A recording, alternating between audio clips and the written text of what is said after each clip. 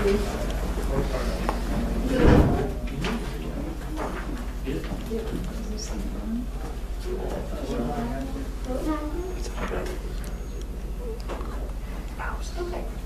Well, good morning, everybody. I guess you could just, that's good enough, I guess. Well, good morning, everyone. I'm Sandra Frost from University of Wyoming Extension. Glad you're here to learn about high tunnels because you folks are probably going to benefit from them. As your life goes on, they're going to become more and more popular. You'll see more of them around wherever you end up living after you graduate. So how many people are in the agroecology program? No? Are you in range? Equine? Yeah. No? Okay. Well, welcome anyway.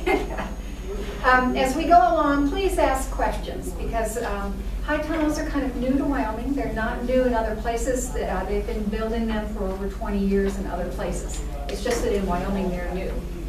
Now, Jeff Edwards is a University of Wyoming specialist for horticulture and pesticide training. He's located over in Goshen County on the eastern side of the state. He is the person who has been conducting workshops across the state of Wyoming. Axel Garcia is here as a speaker yesterday, I believe. He is an irrigation specialist at the research station. Abdel Mezga is a research scientist at the research station, and he works on high tunnel research in connection with Wyoming Business Council. So let's look at some high tunnels. This is a picture of the ones out, 3 of them out at the research station.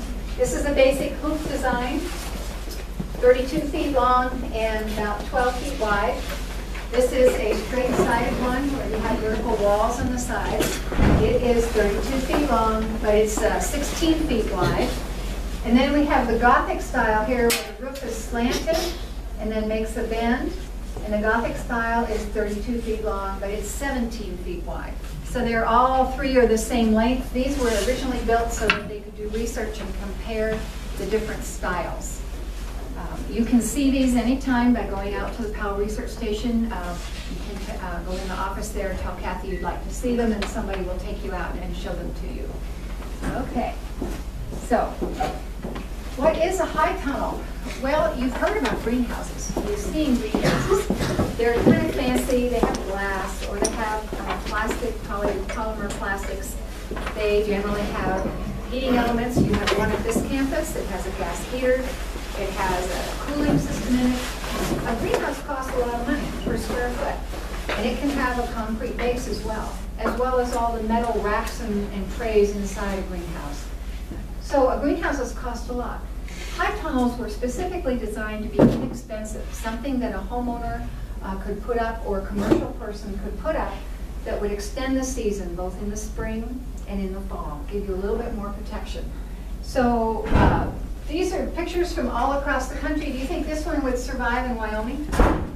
I see a lot of smiles out there. No, probably wouldn't take our wind. So we actually have some specialized construction points that would make them last in Wyoming. So the idea is that it's inexpensive. You can build it yourself. It can extend the season, and so that's basically it. There's nothing fancy added into a high tunnel. So a lot of them are tall enough to stand in.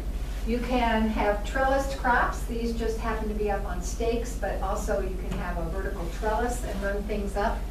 No standard dimensions other than the lumber that you want to build it with, where you want to maximize the efficiency of your lumber and not have to cut pieces and waste wood. So these are some to look at in the wintertime. You do get some snow on top that can block sunlight on some of the designs. There's one with a lot of snow. How do they hold up in this wintertime? Can you actually grow stuff in there? Did they actually retain heat? Okay, I have some pictures, and I actually have graphs of the heat differences from inside and outside. We'll get to those. The snow does block the light, and you do have to be able to support that weight. So we'll talk about that in a minute. So here's what it looks like inside. So this plastic material, the particular material that Jeff has used on all of the Wyoming workshops that he's done, that particular material transmits, I don't know if they say here, but most of them, they'll transmit between 55 to to about 80% of the light. And this material transmits about 80% of the daylight, of the solar light coming through. And then you put snow on top and you know you're getting a lot less. So you can see in here they have not attempted to grow anything in midwinter. So something to think about is, okay, well, they extend the season. Are they supposed to extend the season for 365 days? The answer to that is no, not really. They're designed to extend it in the spring, maybe a month, and in the fall, a month. But without any additional stuff inside there to help with heat retention, they're not designed to carry you over the midwinter in January. You just stop growing things. And sometimes that can be a positive. Why would it be positive that you didn't have anything growing in there for a month or two? What would be good about that? Could you break some pest cycles? Maybe your insects would die, some diseases would go dormant, and you could clean them out. So there can be good things about not being operational in the winter. So those are the three we talked about at the station. Here's the simple hoop style. This is lath.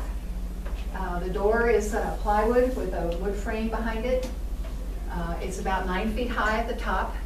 And the materials for this one, 32 feet long, are about $1,200.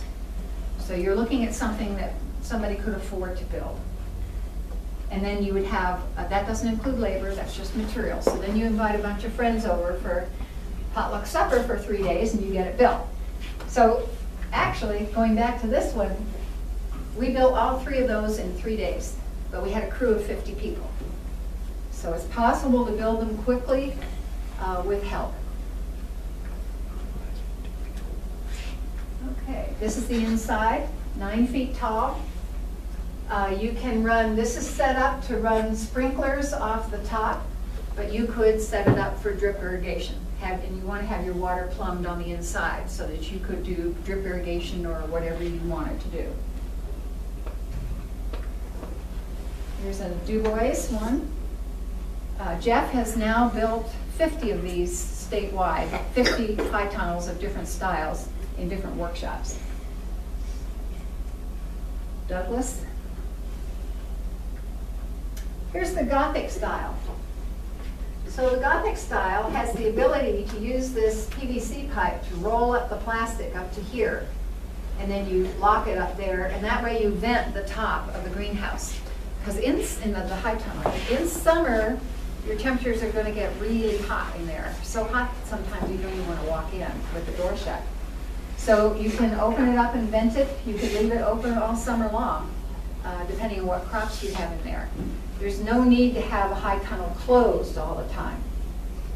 And we have 2 experts sitting here in the front row. Let me introduce Bob Perkle on the left. Bob is Master Gardener and chairman of the State Master Gardener Association, and he's worked at the high tunnels at the research station for many years. Justine Christman is the new research assistant out there, and she has personally crawled every square foot of these, right? Okay, so they do get very, very hot. And so one of our questions was, what happens to the light transmittance when you have different shapes of high tunnels? So you have a different surface here. And I think the next will show you the inside. One of the advantages here is that you can walk up right to the edge of the high tunnel and you can stand. And you could have a bench in there if you wanted to, or you could walk in there and deal with crops that are in some beds here. That hoop one curves down and it's hard to get right next to the edge of the wall. So just in terms of access, it's different.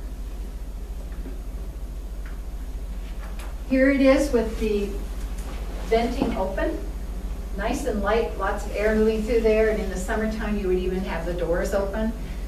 There are pests that love to come into high tunnels, and so you might want to have some chicken wire, rabbits, skunks, mice, a lot of mice. We have to run traps in here. Bob's got record catches. So something to think about is when as soon as you open the door, you have other critters who are trying to come in and eat that wonderful lettuce or that wonderful tomato plant that you've got there.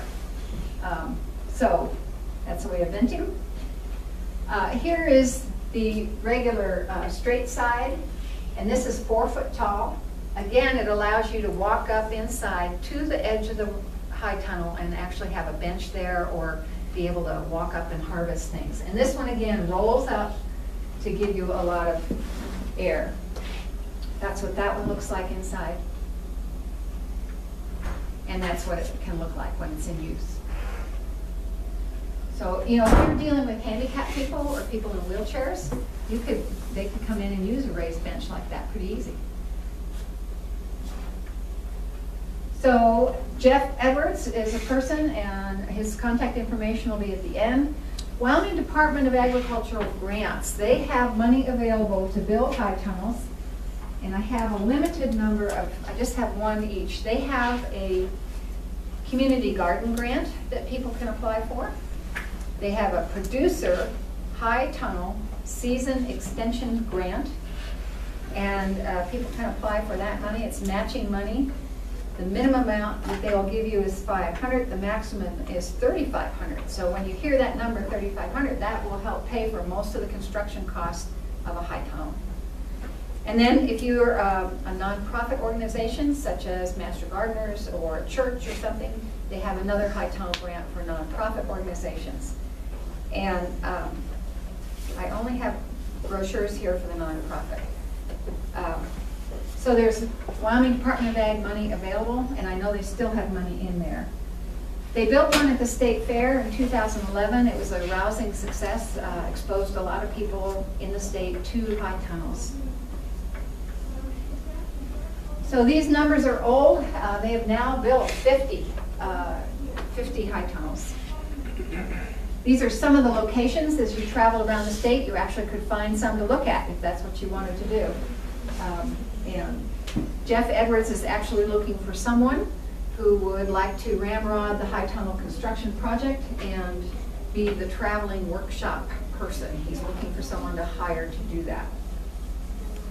He would train them. So what about the impact or the performance of high tunnels? We have some basic information now on air temperature, soil temperature, relative humidity, light quality, and some information on crop performance. This is about the third year that we've had science being conducted in high tunnels by the University of Wyoming faculty. And I have a little bit of that over here. Like I said, this is science results. This report here is from Axel Garcia, what he saw in terms of climate. And for those of you who were late, the front row is all handouts, okay? So pick them up. So we're going to look at some of this.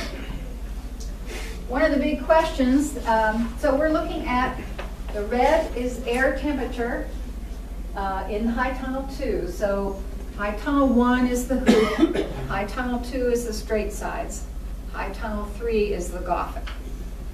So we're looking at high tunnel 2, the straight sided one. Red is air temperature, black is soil temperature inside it.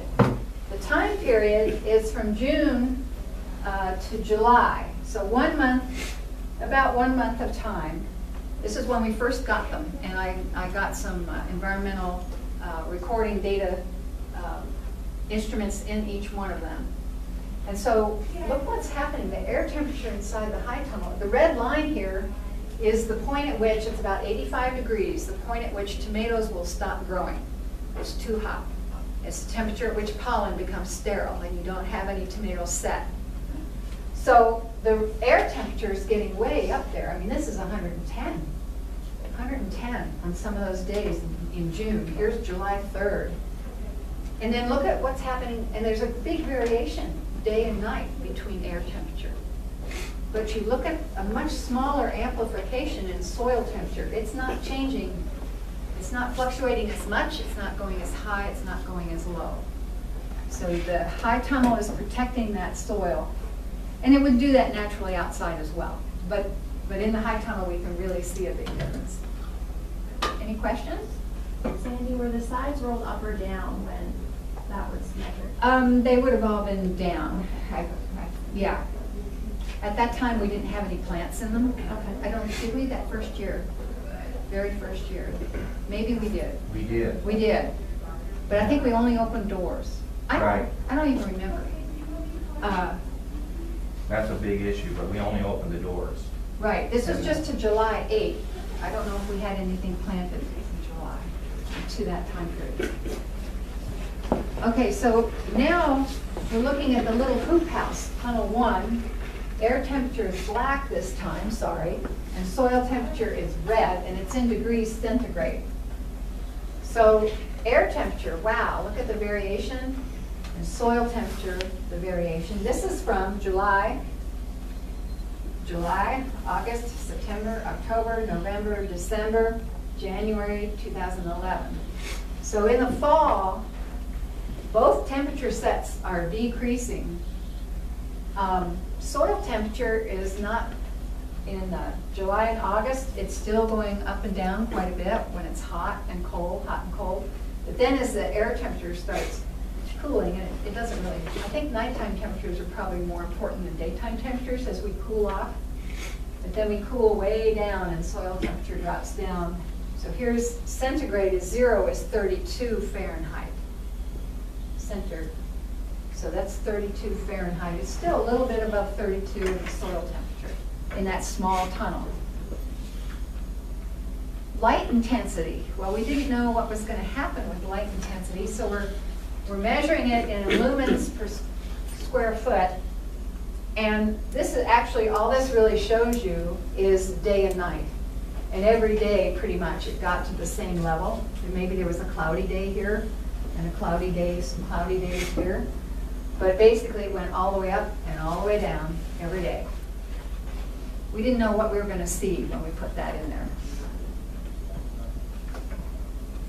All right, this is one of Axel's charts, and what we're looking at here is air temperatures in degrees Fahrenheit. Here is 32 degrees Fahrenheit. We're looking at a month of data, September, November, December. September, October, November, December. So the air temperatures are dropping. Internal, external, let's see. So they're looking at the minimum, the daily minimums, to try and figure out, okay, is this going to extend our season or not?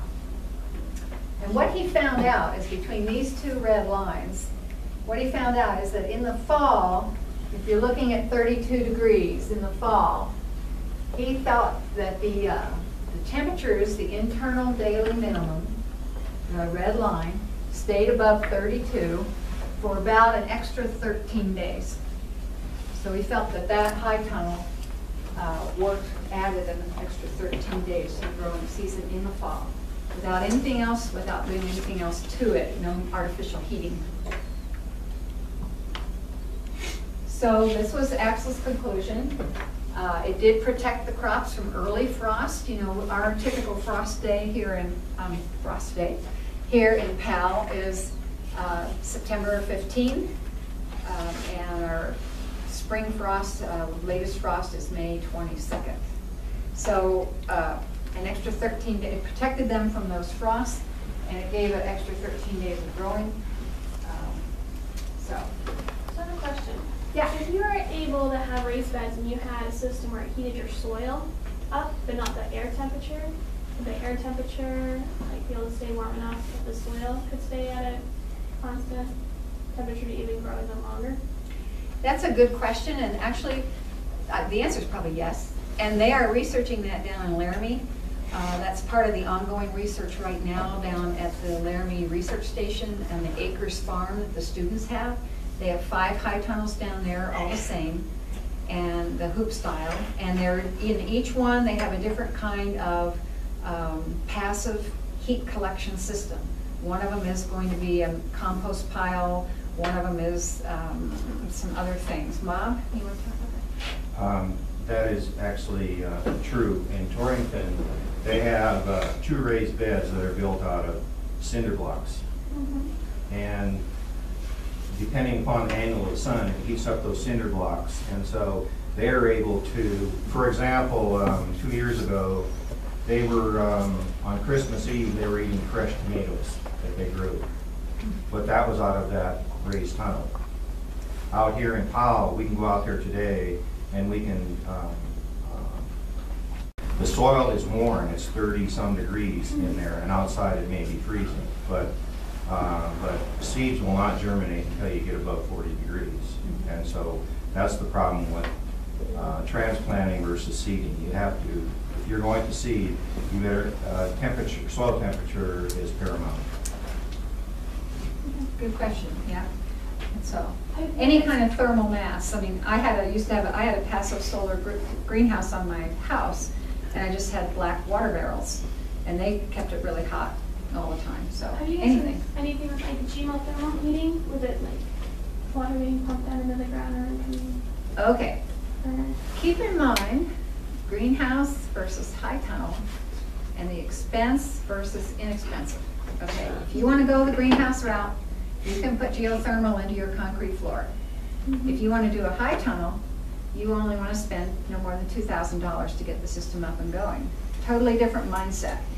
Yes, you can apply as much technology as you want. And in fact, a lot of the research now, I have to laugh because they're all adding technology to high tunnels and upping the cost, when that was not the whole point of the thing, you know. But it's interesting. It's just interesting. So simple technology that can increase your temperatures is to put row covers on your crops inside. In December, January, February, you might have extra row covers in there. And again, how much light gets through is important as well. So those row covers will add a little insulation. So here's soil temperature. Now he's talking about minimum soil temperatures. And this is in Fahrenheit. So here's, okay, so he's looking at the daily minimum outside, the inside, interior daily minimum, exterior daily minimum. And then he calculates a line for each one of them. So what's important is that there is the exterior daily minimum outside in the soil, outside the high tunnel, is always a lot colder than the soil inside the high tunnel. And that was a question we had, because if the small hoop house was only 12 by 32, that's 12 feet. That's a narrow distance to try to insulate by putting something over it. So we didn't know if it was going to work or not, really. So seed germination and plant growth, Bob talked about that. If you picked up the handouts, you have one here that is soil temperatures for seed germination. And if you put your seeds in the ground before those temperatures, you're really exposing your seed to a lot of potential rot, to a lot of fungal pathogens, bacteria, and critters in the soil that might eat it before it actually germinates. So that's one of the temperatures. So yes, it can stay at 40, it can stay at 40, but if you get below 40 for your soil temperature, growth will be very slow and germination might not happen. You have to match the crop.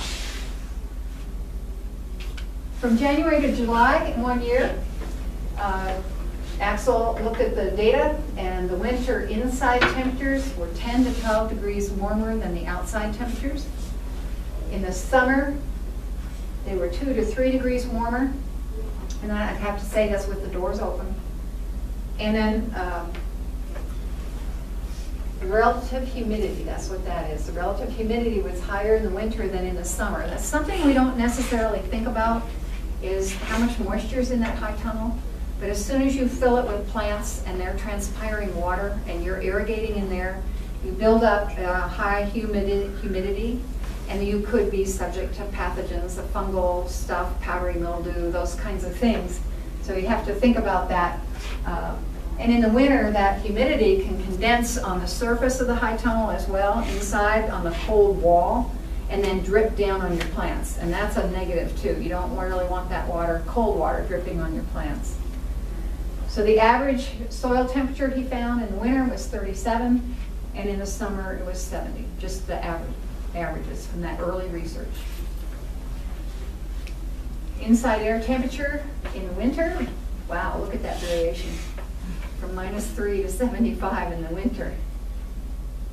The light intensity was higher in the sidewall style, and the summer light intensity was similar in all three styles, no significant differences. Soil temperature, January to July varied from 26 to 38. So that's not much variation, but still below anything very many of the plants would like. And that's an average, so you know, you take that into account. That's average, that's probably January. You had both extremes in the hoop style, and the soil in the Gothic style had less variation. Well, think about it, okay? The Gothic style was 17 feet wide, so it was 5 feet wider than the small hoop style, and it just protected more of the soil in terms of distance from the outside soil temperature coming in. This is Jeff. If you might want to write these down, he loves to get phone calls, emails, and this is his website, which we actually could go to for Wyoming Hoop House Information Network. It's really great. And then I have a bunch of things I'd like to talk about too. This new recent magazine, Extension Connection with Wyoming, the Connect magazine, has an article about Jeff and the Wyoming Business Council and all of their projects that they've had. The information on construction on this table is all up to date, and a lot of it is straight off of Jeff's website. The information here, typically these that look like this are from the Utah State University. They are way ahead of us in terms of research in high tunnels. They have a lot of high tunnels in Logan. They do a lot of research. I would recommend their website as well for more information about high tunnels. And the temperature information, one of the sheets is called cardinal temperatures. These can tell you the temperatures that you need for growing, the optimum temperatures that you need for growing different vegetables. And on the back, it talks about day length. And this becomes important in terms of hours of sunlight that you're going to have in each month. So we're looking at day length at 45 degrees north. That's approximately where Powell is. And in February, the 16th of February, that's next, 3 weeks away, we will have 10.18 hours of daylight. And then you go all the way into June, and so that would be the solstice in June. And that would be 15.4 hours of daylight. So hours of daylight key into what your plant growth will be, as well as temperature. And then over here, just this report by Axel Garcia. It's really worth reading because he talks about more recent research on the high tunnels, on the air temperatures and things like that. So I have plenty of time for questions or discussion about high tunnel. Has anybody here built a high tunnel yet? Who wants to? Who's going to build one? Oh, good. A couple. Okay. Well, what questions would you have about high tunnels? The last time I did this, the room was full of people who were about to build them. So, what kind of questions do you have? I guess my main is wind. What do you do to, All right. Jeff specifically told me to mention that not a single one of these 50 high tunnels is blown down. And what they do is they have an extra strap on the outside. I can actually describe the construction a lot better. Okay. Can you go back to pictures? Let's go back to like the first one. How do we do that? Yes, and they have not come down at all. The Gothic style is anchored in the ground with concrete, 4 corners. Yeah. That's the only one, the middle one. right? So they all have rebar, 18 inches of rebar in the ground at every one of these ribs. There's rebar down in the ground, and then the PVC pipe goes, and the rebar sticks up at an angle, and the PVC pipe goes over that rebar. And then the doorways, the posts are set in the ground in concrete, down in the ground about 3 feet. And then in between, you can see this little dip here. In between each rib, there's a strap which comes down and is fastened to the bottom of the greenhouse here. So the material is held down onto the ribs. So there's no flapping, nothing like that. These have been up for 3 years. We do have some problems. Typically right along the edge here where the wind, this is the west coming towards those high tunnels, and along the edge here we've had some of it pulled away. And that's because the extra overlap was cut too short, and it just worked its way out from the wire that was securing it. Other than that, there haven't been any problems. Sandy, I have a question. Out of those 50 that haven't blown away, like the ones at the station are built with a shelter belt to the north. Yes. So how many of those other 50 that, are they all with shelter belts, or some of them a lot are just out in the middle of nothing. out in the middle of nothing? And so that brings up another question about orientation and site choosing as well. So if you want to choose a site for your high tunnels, you're going to use whatever soil is there. That's what your baby's going to be, unless you do raised beds. And so you want to pick a site that has good soil. You want to be close to a water source because you're going to have to plumb something into these high tunnels. You want to make it convenient for you so that you will go out there and open doors and open vents and do what has to be done every day. You also want to think about, do I want it north, south, or east, west? That question comes up all the time. These happen to be sited east, west. And this is the north where the windbreak is. And so this is facing due south, this whole surface here. Jeff has not made any, hasn't decided on any hard and fast rules whether they should be east, west, north, south. The 5 new ones down at Laramie on the campus are just like this. They're linearly on the east-west axis with their big face, big sun-catching side facing south. So you can make your own decision on that. Either way will work. Bob, is there anything you'd like to add about high tunnel in less than 10 minutes? We didn't talk about plants at all. The only thing that I would preface is that, as Sandy mentioned, these are season extenders. But a lot of people want to get in a hurry in the spring and start planting. But soil temperature is so important. If you put seeds in the ground, as she has mentioned, when it's less than 40 degrees, you're going to be wasting your money buying seeds because they will rot. We planted a lettuce seed last year. It sat there, and it would not germinate until it got 41 degrees. But in the meantime, there was other lettuce seeds, and then we had drip irrigation, so the conditions were conducive to rot, and so then those seeds would rot. The other thing that we did 2 years ago is we put, as a protection against the wind, we put hay bales all the way around. And that was wonderful. Stopped the wind and everything. But it also was a magnet for mice. And so we planted not only lettuce, and we were wondering why the lettuce wasn't germinating, but the mice set up shop in there and they clip them off as they were coming up. It was like candy to them. And so I would not encourage any wind protection right close to a high tunnel if you're thinking about hay bales or anything like that. And we, in all 3 of these tunnels, there was only like 2 or 3 mice, but if 3 of them are females, they can have a litter every 2 weeks, and pretty soon you got hundreds of them running around. And it's frustrating to plant stuff and not have it come up because those guys are eating it as fast as it comes out of the ground. So what's happened with plants that have been in high tunnels? In between Cody and Powell, there is Scott Richard, who has a CSA and also does farmers market with produce out of his high tunnels. And he has been doing it now for about 4 years. He highly recommends high tunnels.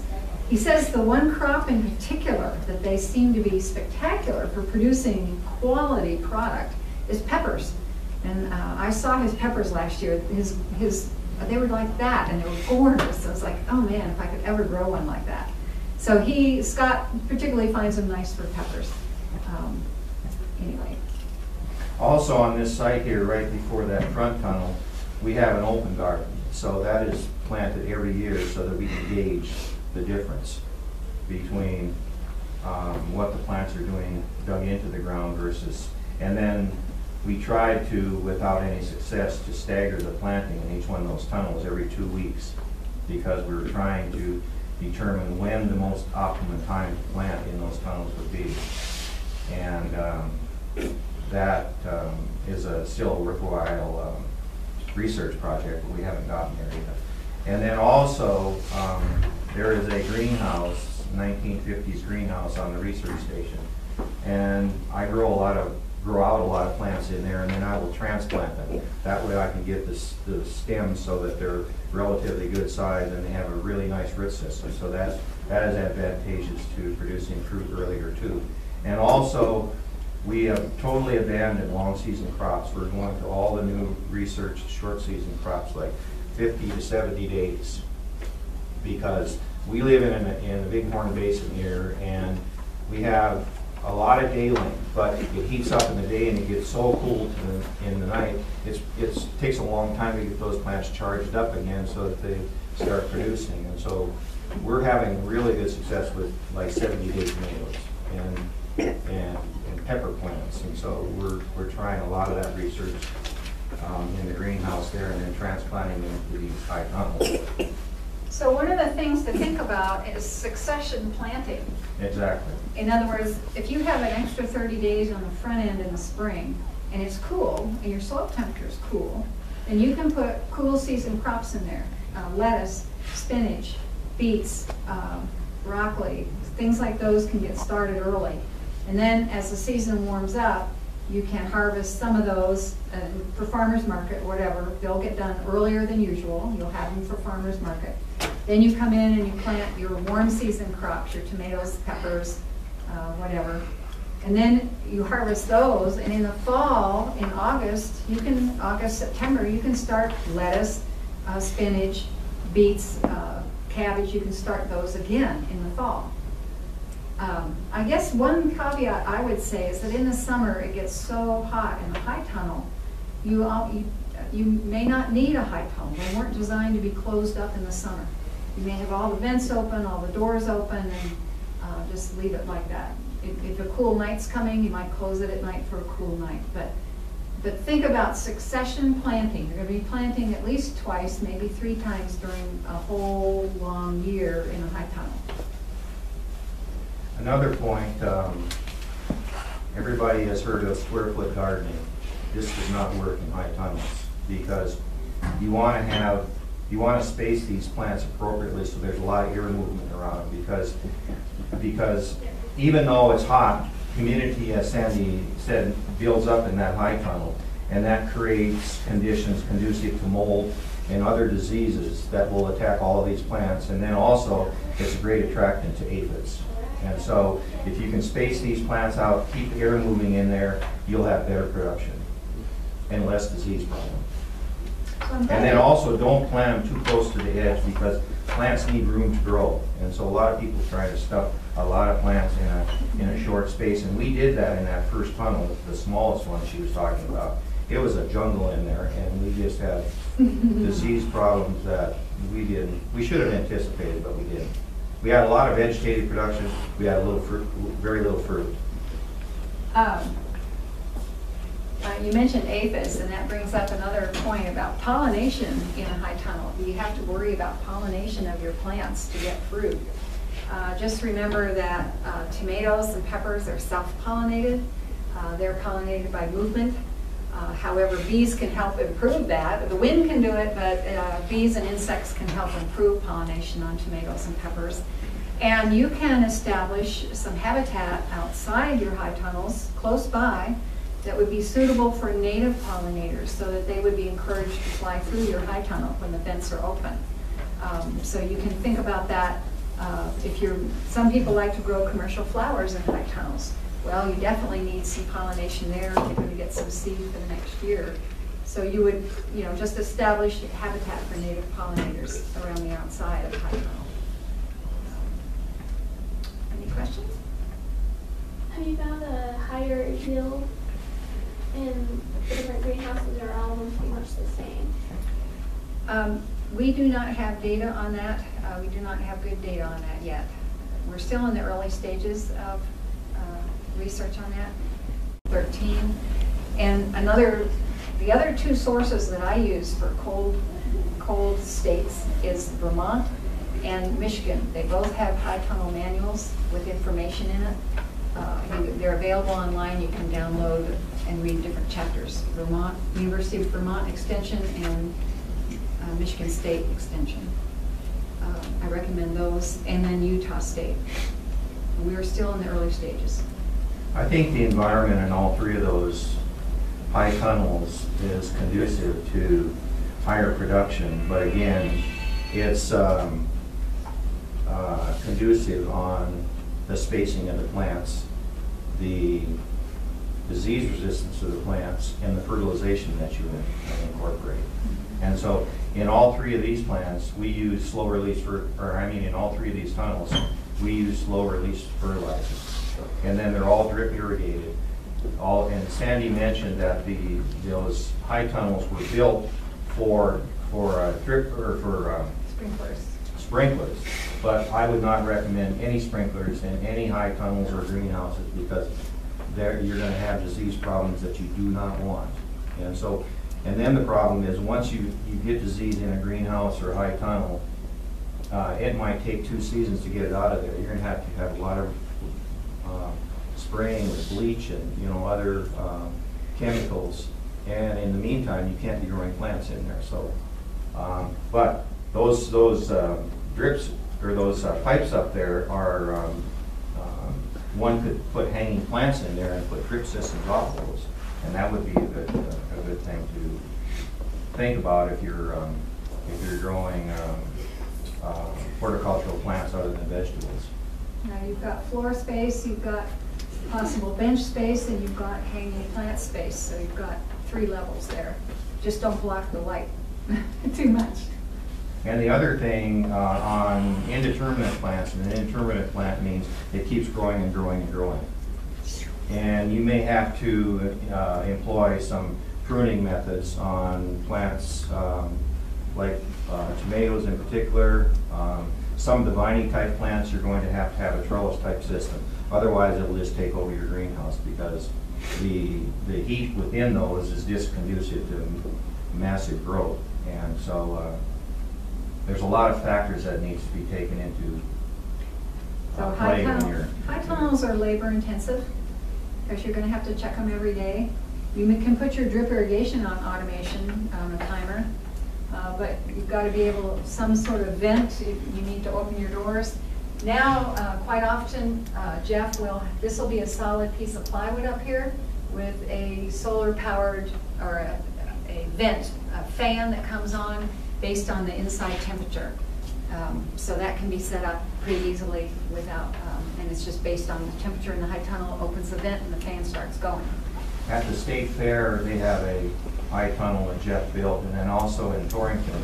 And then you see those 2 bottom panels, clear panels on each side of the door. They have reinforced those with plywood, and they put fans down there. And keeping air movement through the high tunnel is very, very important. So you can see, even in midsummer, it may not be the best option. If your local growing conditions are good for midsummer, then maybe you don't need to try to grow something in here in midsummer, but fall and spring would be the time you would use your high tunnel.